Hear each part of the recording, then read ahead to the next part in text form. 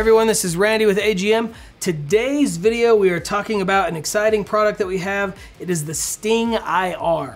This isn't necessarily a scope or a clip-on or a monocular. It's kind of an all-in-one unit. It does a lot of things that a lot of units can't do, and it does them pretty well, so it's gaining a lot of popularity online.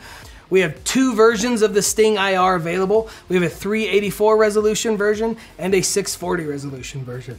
Now both units are 12 micron units and all the features are pretty much the same whether you're picking up one or the other. The biggest difference being the objective lens size. The 384 unit has an objective lens size of 16 millimeters, while the 640 unit has an objective lens that is a little bit larger at 27 millimeters. Both of these have a base magnification of 1 power, and they're designed that way because of how they are used in multiple configurations. Depending on what your needs are, you might want to pick up one of these to do one or multiple things. A lot of guys will pick these up and just intend on using it as a small, lightweight, compact, single monocular, and it does a really good job at that. It also comes with all the accessories that you need to put it in a helmet-mounted application, and if you want to use it as a standalone, kind of hands-free monocular, where you mount it to your helmet so you've got one eye looking at thermal, you can do it that way. You can also bridge it with a night vision device. There are mounts available that allow you to put the StingIR on one eye and have like a traditional PVS 14 on your other eye, which will give you a whole lot of capability, and a lot of guys are really excited about that. You'll notice when you pick these up, the box will have kind of the options for you to kind of pick and choose how you want to use your StingIR. One option that you can use is it comes with this QD mount. You can simply stick it on your rifle and put it in front of, say, an LPVO like this one, and now your StingIR is used as a clip-on thermal device. Why that's cool for some people is the footprint is very small, it's lightweight, it's got really high resolution. As long as your LPVO or your desired optic is semi-aligned behind this unit, you're good to go. One of the drawbacks with using the StingIR as a clip-on device when compared to some of our other clip-on units is that this one is only rated for 5.56.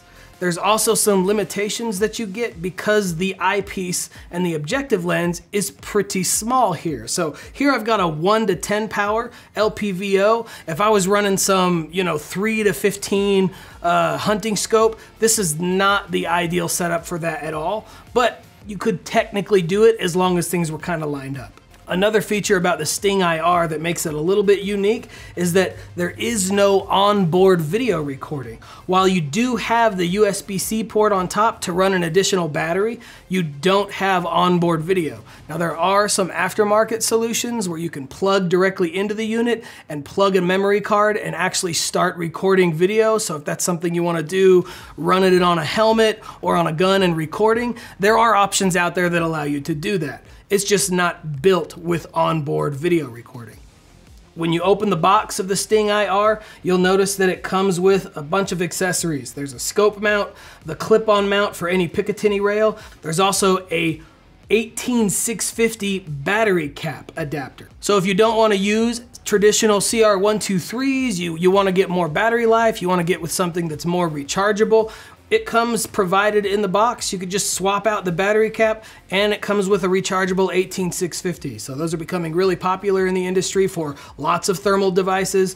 You can run your StingIR that way as well. You'll also notice internally with the StingIR that there are a few differences between this model and some of our other units. One of them being that there are different color palettes. You still have black hot, you have white hot, you now have an orange hot, which some people find to be a little bit better for eye fatigue. And if you want to go full predator, we even have a rainbow mode for you.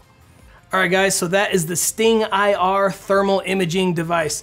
It can identify as a clip-on, a monocular, or a handheld device, helmet-mounted applications. It really just depends on whatever you might want to use it for.